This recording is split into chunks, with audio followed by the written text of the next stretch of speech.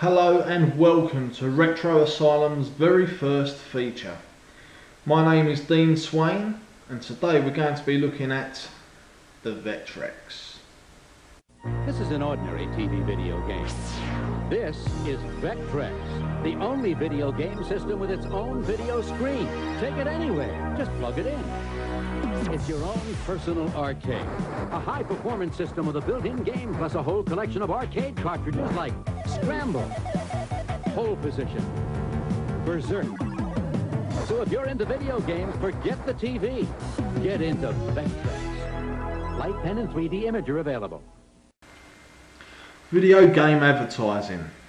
Bad back in the old days and even worse today. At least we got to see some in-game footage. Okay, so what can I tell you about this wonderful, sleek, sexy machine? Well, it was co-developed by Western Technologies and Smith Engineering. It was then produced back in 1982 by a company called GCE, who brought it to the American markets. Sales were good in the first year, which brought the attention of Milton Bradley.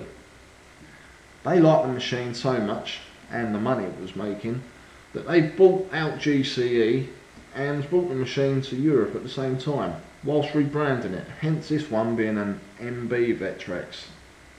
This is the system chosen 2-to-1 over Atari and Intellivision for real arcade gameplay. Fantastic!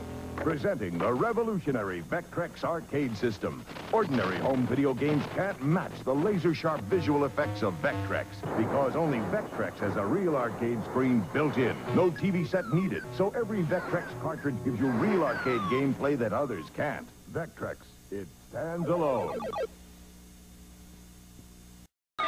Of course, what the advertisements failed to mention was that the Vectrex could only produce black and white graphics, so each game came with its own colour overlay. The monitor itself was totally black and white. So when it comes to buying games, it's something to bear in mind. If you want the full Vectrex experience, really you do need the colour overlays, unless you're happy playing in black and white, of course. The other thing worth mentioning, let's just switch the system off, is the joypad.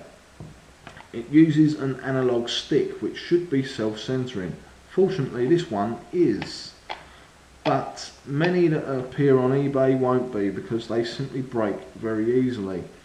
So it's probably worth trying to get some footage to show proof of the joypad working properly before you put in a bid. So would I recommend the system? Hell yeah.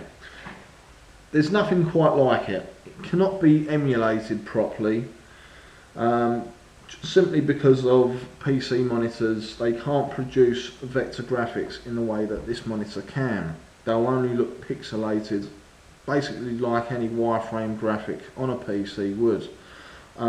This moves an exceptional rate. Everything is very, very smooth.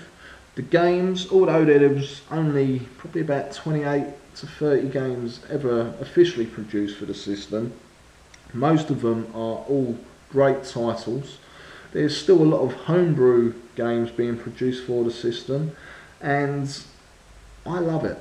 It's a great, great system. So if you've got any doubts, please try and play one of these, and hopefully you'll be picking one up soon, because this is definitely a system worth having.